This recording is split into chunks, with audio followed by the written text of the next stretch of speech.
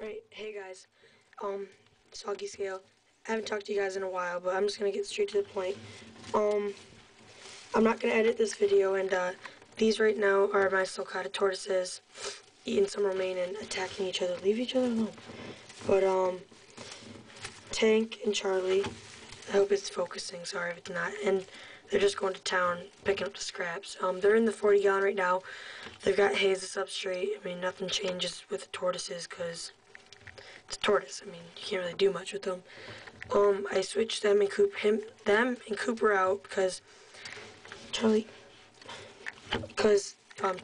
tortoises need more room to grow and roam. And down here, I got Coop in the 20 because one, it is winter and he doesn't move around as much, and also I needed the tortoises to need more room, and I can't let the tortoises run around my cage because it's so cold, or my room, because it's winter and it's not as warm. So in the summer, I mean, I'll be switching them out. So he's on crushed walnut shells. I don't recommend putting your bearded dragon on sand unless you feed him outside the cage, which I do. And he just had some romaine, but look how he just has great colors.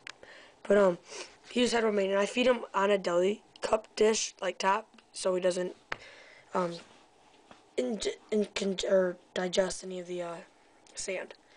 And you can see, like, tips over everything in this cage. So, and then something that's new that you guys haven't seen is a new cage I got from where I work, and it's I got two sliding doors in the front. As you can see, my whites is in it right down there, kind of covered in dirt.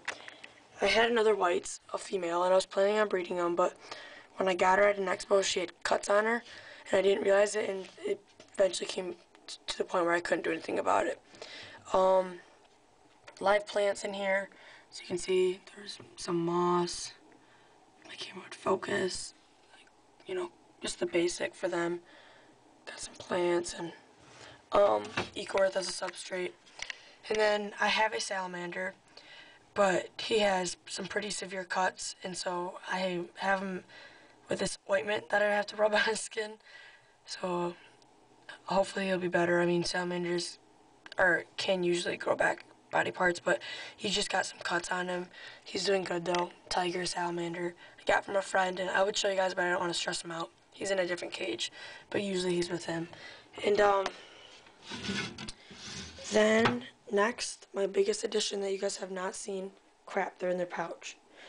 If you can't tell by the cage, they are sugar gliders. One sec, let me try and get them out.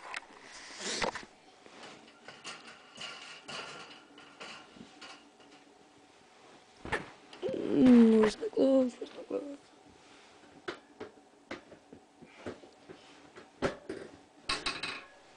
One sec.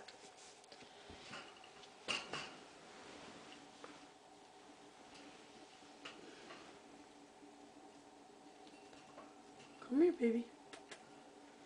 Come here. Alright. This right here is my female sugar glider. Her name's Boo. She's about 2.5 years old. She's pregnant right now, so I don't really want to mess around with her too much. And then Lou is in his pouch right now. I don't feel like getting him out. He's a little bit more mean, and she just took a crap. But yeah, she's really cute. She's sweet and she's really nice. But I'm wearing a glove because her nails are pretty sharp.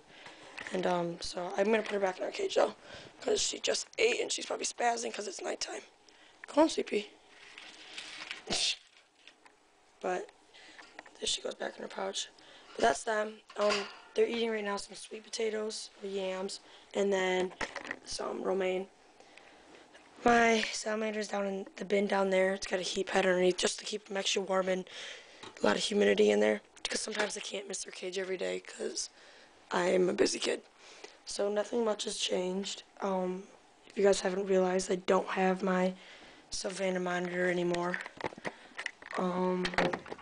And I got rid of him, and then I don't have my chocolate shrimp albino giant leopard gecko. I had to get rid of them to get my sugar gliders, but I mean, it's a pretty good deal. I got my sugar gliders from a breeder, Havent Exotics, for $200. Crazy, right? They're a breeder pair, and then I got a cage also for $200.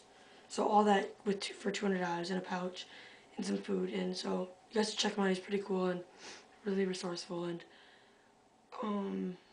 I'll make a special video of them soon. But